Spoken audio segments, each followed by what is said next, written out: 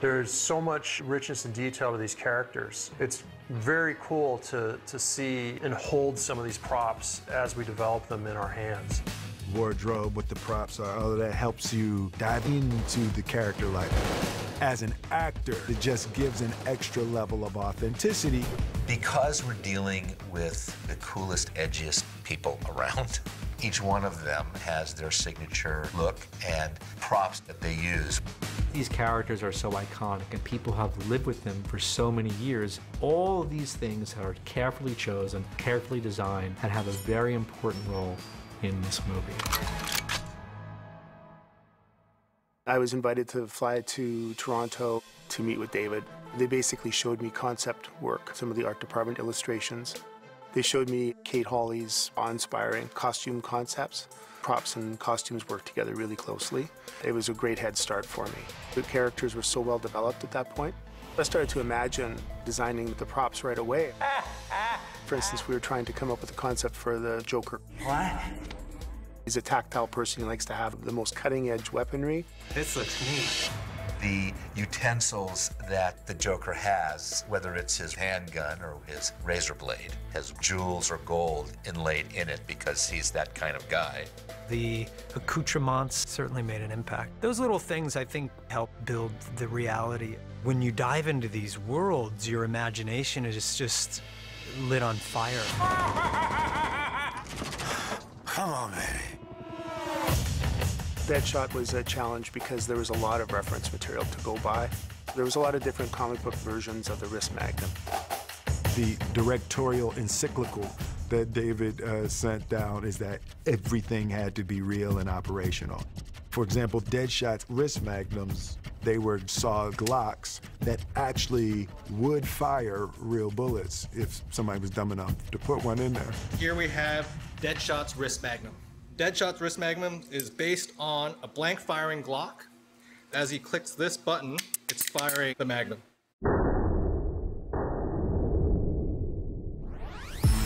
It just adds a whole other element of authenticity when you don't have to go bang, bang, you know, when you actually point it and you know, you feel it. Fire!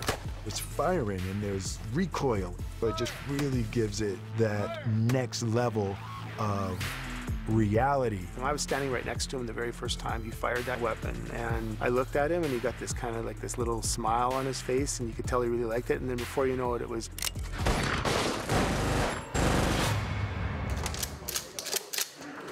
David is an extremely knowledgeable gun person. He really knows his stuff. It's not a big deal to make a gun work to the layman, but to someone who knows weapons and someone who knows props, they know that it's a very tricky thing. Here's our next evolution of carbine. This is great. Kind of old bullet carrier group. Go with that. Okay. I mean, if you can give me this weapon, we're in good shape. Yeah, take it. Everything was done and built to look as though it was absolutely brand new, and then we have a tremendous scenic department that would then come and make it look like he's been carrying it for 3 years. It's chipped and it's worn, and really it's just exactly the way that David wants it. It's a very authentic looking weapon, considering it's a weapon that really is totally a fantasy piece. Right here we're prototyping masks for Deadshot. We're going to go through a variety of designs and take the best elements of each and come up with a good one. There was also a lot of comic book versions of the monocle. And so we researched and we collected those. Maybe there's a way to put some red LEDs inside of here. Yeah, so it's like, theoretically, it has like a ranging function and then ballistic information. The hell are they? You cut and run, I'll blow your head off. The idea of taking this group of supervillains, teaming them up with Navy SEALs, it's a great way to ground them in a familiar situation. Being that command position, it's like Rick might not be the one that is on the gun, shooting and firing at everything that's jumping out. He might be figuring out the next move and directing the forces. Hold. That was his whole thing. And that was something that I worked a lot with Kevin Vance, our military advisor. Alpha, Bravo team on me. When we work with actors, each kit that we put together is very individualized and different, unlike a lot of movies you see where Gear is kind of universal and multi-purpose. We made it specific to the script and to the story, and Dave allowed us to be really creative with that. Joel, he's in charge. He's the overall leader, so he doesn't have to carry a bunch of crap because he's telling us to carry it. So what we chose for him is a very comfortable vest. This is a great plate carrier, holds a plate that'll stop rifle rounds. And then this right here is a Winkler knife. Based on the background that Joel's character is, this is the type of knife that he would carry, kind of a tradition within that unit. Belt-wise, Joel is wearing a high-threat concealment belt. It's basically one connected piece of Kydex all the way around. It fits really well. He's got 2 pistol mags, 2 rifle mags, and then his Glock pistol. Everyone on this movie put an unbelievable amount of work into making the most authentic, real experience as possible. This is Katana. She's got my back.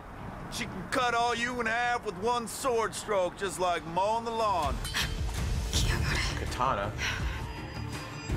her soul sword traps the souls of anyone it kills.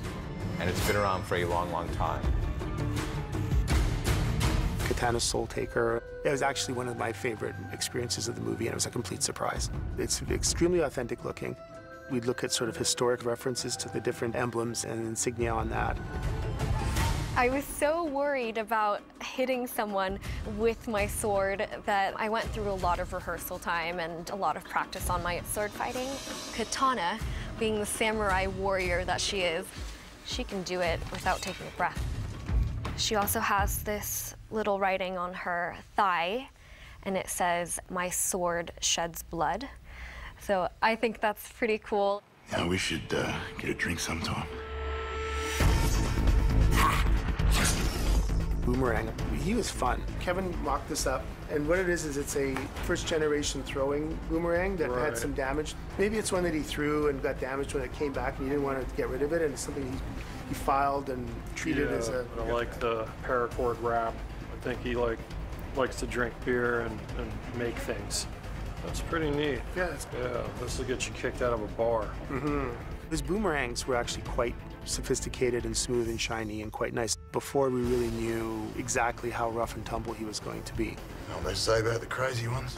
He throws these boomerangs a lot, and they get damaged. Well, he's not going to throw it away. That's not the kind of person he is. So basically what we did is we fashioned 2 almost like hand-to-hand sort of knives that are boomerang-shaped, that are all chipped and beat up and worn and have all sorts of amazing patina to them, wrapped some military paracord on the handles, and showed those to David, and he immediately loved that. Yeah, I think the right space is the idea. Kind of like the more tore up and beat up these things are, the better. Just nasty piece of metal you don't want to get cut with. Jaggedy and sharp. Yeah, you can see the tetanus. Right. It's kind of dangerous. I couldn't always launch a boomerang into the crowd of people that are behind a camera on a film set, but we got to a few times.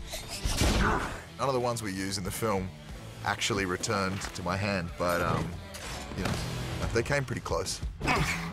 Sorry, that's what they do. They could be used as a sort of hand-to-hand combat weapon as well as something that, you know, he might throw. Yeah, it was great, you know. I had these kind of 2 blades that were like reversed and doing all this action. Hey, craziness.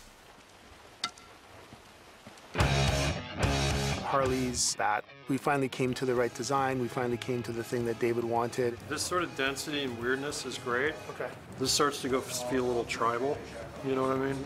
So I would keep it in the more graphic red and blue space here. It'd be friendlier. It's Harley, she's kind of friendly.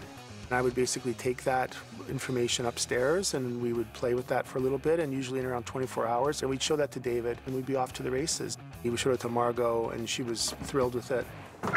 Basically, from that point on, she could not step onto the stage without having the bat. Even her stunt doubles the same way. They always have their hand on that thing. There's nothing the prop man wants more than the actor to attach themselves to something that you've built for them. So Anna, in costumes, was coming up with the language, the Harley language. Oh, that looks great. Do you like BAM? Maybe we could do something like hi, exclamation point, or smile, or good night. We took the language and the handwriting and the style of writing from the garments and expanded it onto the bat and to other props. So what you end up having is a well-flowing language throughout the entire film. It goes from costumes to the props to other areas, and it all makes sense. Max.